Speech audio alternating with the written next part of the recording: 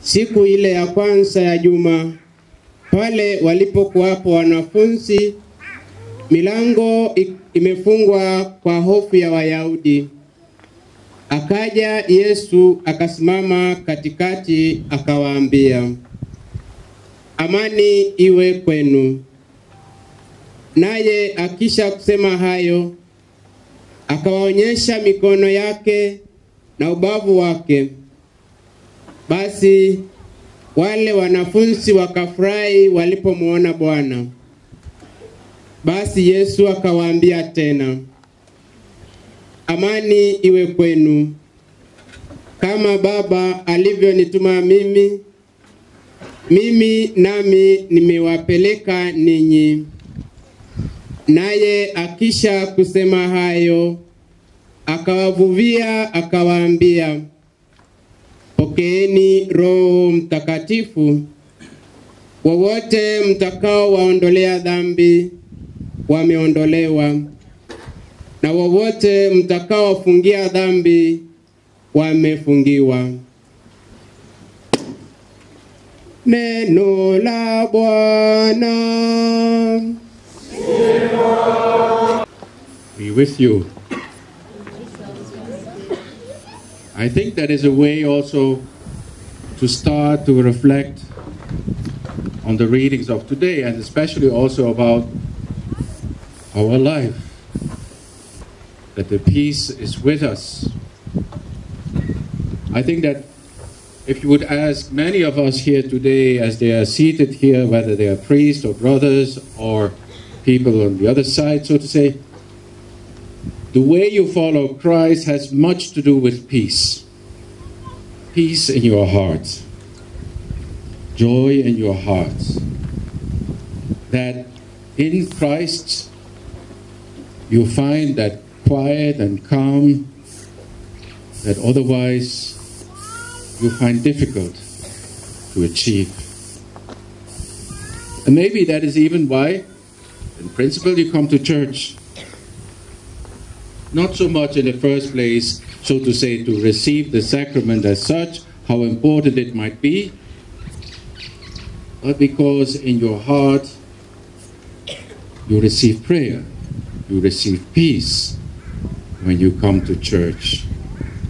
There's a quiet and a silence that comes over you when you talk to Christ, when Christ is with us. I think it is a common experience for many of us that whatever cares and problems we have, when we share with Him, when we pray, when we are in the church, there is at least many times peace that comes over us. Sometimes even you might see it in church when people around you pray. You see it on their faces that this wish of Jesus becomes true at that point, at that moment in their lives. Peace be with you. And in that sense, of course, the disciples were not different from us. They were as human as we are. And they had their own problems, their own doubts, their own fears. And in fact, that day of Pentecost, they had closed the doors out of fear for the Jews, because they thought that what happened to Christ, that is crucifixion, could also happen to them. So they had locked themselves up, didn't want to appear in public, didn't want to reveal their problems, didn't want to show who they really are, disciples of Christ. Remember how Peter himself had said on that dark night before the crucifixion, I do not know this man. He denied Christ 3 times. And in the sense that the disciples were there in that room with the windows and the door closed was another sign of that denial afraid, no courage, no strength and energy, locked up. But the good thing is, and that is also what is mentioned, they prayed. In spite of everything that was happening, they didn't stop praying. So maybe that is one of the first things we can learn from them. That whatever happens in your life, how dark and desperate your life might be, how little hope and love there might be, keep on praying. Don't give up. But continue to ask the Lord that He might enlighten you. Many of the religious vocations, and we have many religious here among us today, in fact, depart from that point. Peace. Peace in your heart. A peace which is so deep, so profound, that you cannot deny it. And that in a sense it is a bit like what Jesus says somewhere in the Gospel, like this pearl in the field that you find. And you're ready to sell everything in order to find that pearl, in order that it be yours, in a sense that that peace remain with you forever. The peace of Christ.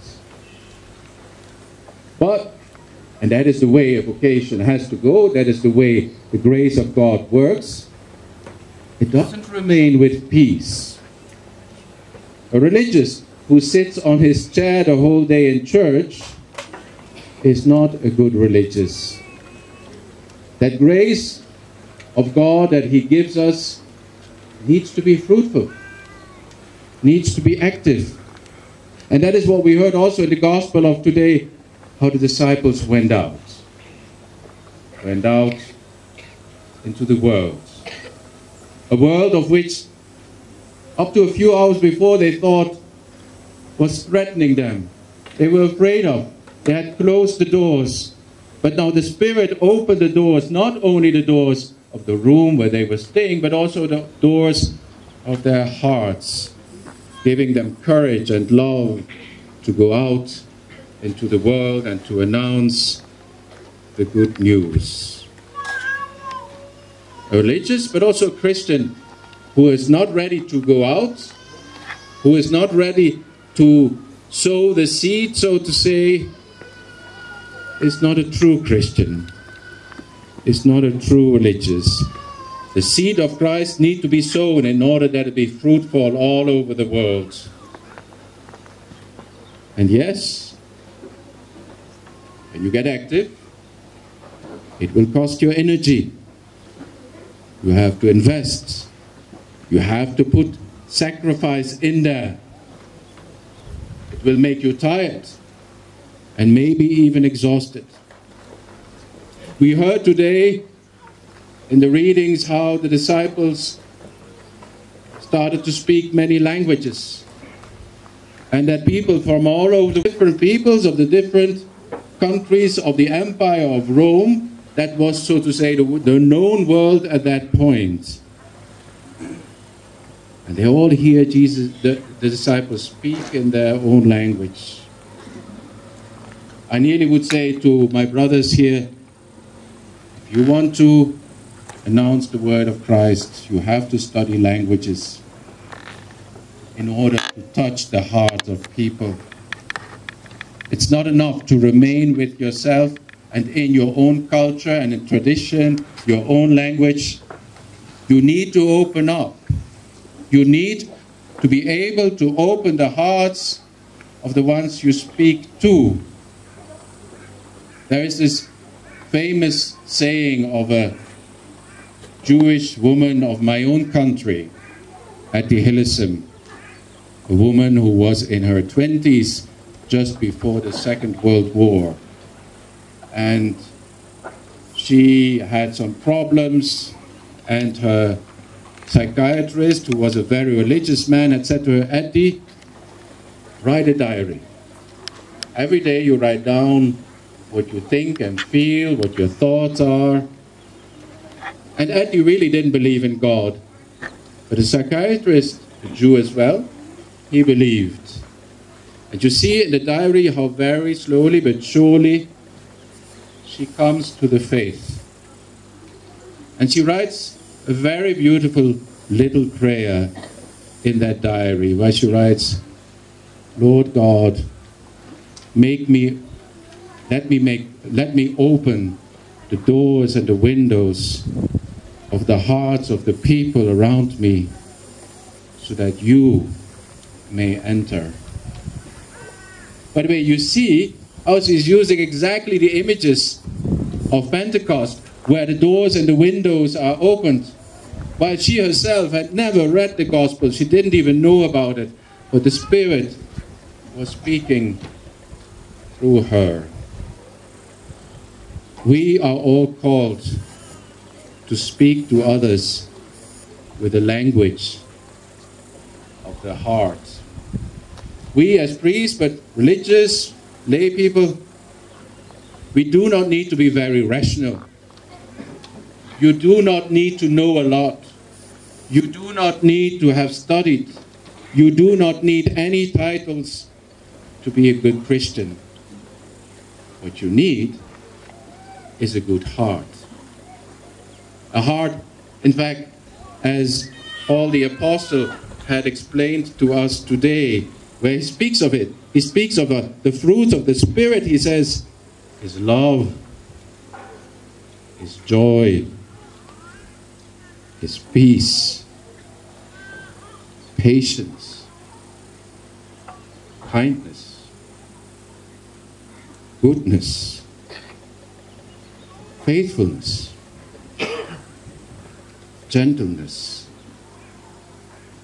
self-control. These are not things you study at school. These are not things you get a doctorate for. These are things you learn while living with Christ.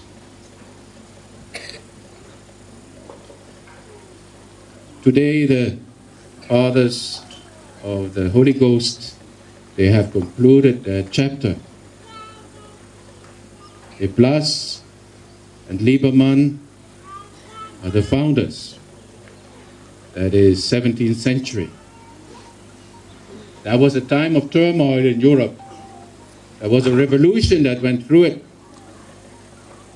People were killed, monks were hanged, churches were burned. It is in that time, more or less, that this congregation was born. A bit like the time of the apostles. Turmoil. Turmoil in your life. Turmoil in history. Turmoil in our actual world. COVID. A United States that doesn't know where to go. An old president goes, a new president comes. We have no idea where all it will end. Many countries are in one way or another in a crisis. Climate change, pollution, economic crisis. So many things, they come together at this point. But once again, it is also a sign of hope. It was in a time of turmoil that this congregation was born and is fruitful till the day of today. We're speaking about, 350 years of history and of fruitfulness and of going out to the people, which is the calling especially of our fathers here, to be with those who have been rejected, to do the ministries within the church which others are not ready to pick up, to live in the peripheries of society and of this world. And it is one of the reasons why we are also here today in Tangulbei, which seems to be at the periphery of Kenya in many ways. But with the presence of the fathers here, they want to pull the people of Tangulbei into the center, into the heart of Christ, which is the center of this world, where love beats, where peace is gathered. We together here today, whether member of the congregation or not, but we all share in that belief that in Christ we find peace. And the peace of Christ is for free. You don't pay for it. The beauty of the peace of Christ is that he gives it to us, though we do not merit it. Christ will never ask you whether you have been a good boy or a good girl. Jesus, in that sense, is not like our parents. How are our parents? I mean, my parents were like that, and I assume your parents were also like that. If you behave well, your parents will love you. If you build mischief, your parents will beat you. God is not like that. God loves you in spite of all your mischief. God loves you in spite of all your problems. God loves you in spite of all your sins and dark corners in your hearts that you may be not even ready to share with anyone in this world. God knows about your darkest secrets, and everyone has those dark secrets, but God does not give up on you. God continues to love you. God continues, as we heard in the gospel of today, because that's the gift of the Holy Spirit, God continues to forgive you your sins because he loves you without limit. God's love is without limit. God's love will never say no to you. God's love is always yes. You see what kind of beautiful God we have. Imagine that one of us, but it's nearly impossible, that one of us would be like Christ himself with that kind of attitude. Imagine how his neighborhood would be, how his family would be, how he would attract people to himself just merely by his attitude of love for each and every one of us. Imagine what the world would look like if we only had 6 or 7 of them, how already that would build up a new world of people who are not interested in their own success, who are not interested in career, who are not interested in filling their pockets, but who are living truly for the other, giving their lives completely like Christ himself did. Spiritans, your call is exactly that.